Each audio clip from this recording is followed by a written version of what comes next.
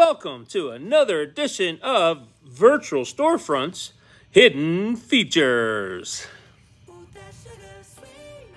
When I open this app and logged in, it takes me to my custom feed. Without having to log on. And you can see at the bottom there, it has all white down there. And so try not to log out once you got this thing set. So I can close it out, come back and hit this button and brings it right back up and bam.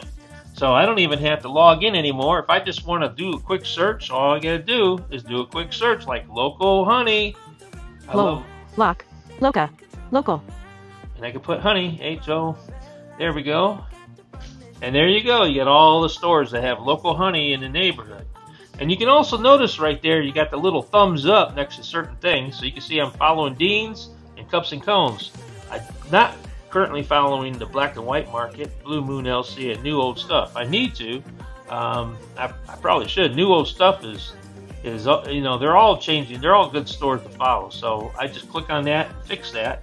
And then I can go back to local honey like I got right here. And you can see there it is now. You got the little thumb on it. It also shows up next to there. So that's a little tip right there.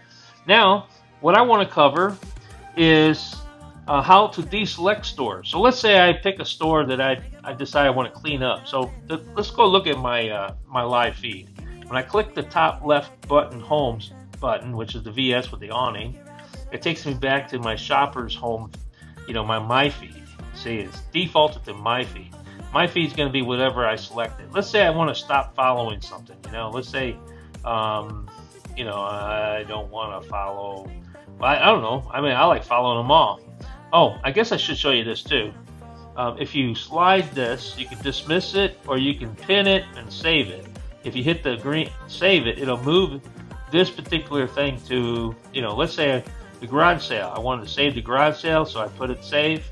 And now up here is where you can find the garage sale. So the ones I saved that I think is important, I would definitely want to go to. So see, this garage sale is already passed. So in this case, I'm going to come over here and remove from save. See that? I slide it over and then I hit the red and it's removed from save. It didn't remove it from the feed. It's still there, as you can see right here. And then I could dismiss it. See, if I want to remove it from my feed, it doesn't remove it from everybody's feed, just my display. Okay? But or I could pin it. If you pin it, it's going to always be at the top. So that's another feature that we have here. So okay, quit playing with that, Ray. All right. Now, as you see here, you got the tabs, so my feed. So if I was going to remove a store and Cups and Cones, all you got to do is click on Cups and Cones, go to where it's following, and then just click on following, and you see it just unfollows right there. It turns white, and then when you go back here, and Cups and Cones has been removed. Let's do it to the blue stage. There's a lot of feed on the blue stage, so let's just come over here, hit following, and it unfollows. So I go back to my feed, and you see it's getting more sparse. I don't have the blue stage. I have a few other storefronts on there. So there it is. It's no longer following the blue stage. So, and that's as simple as that.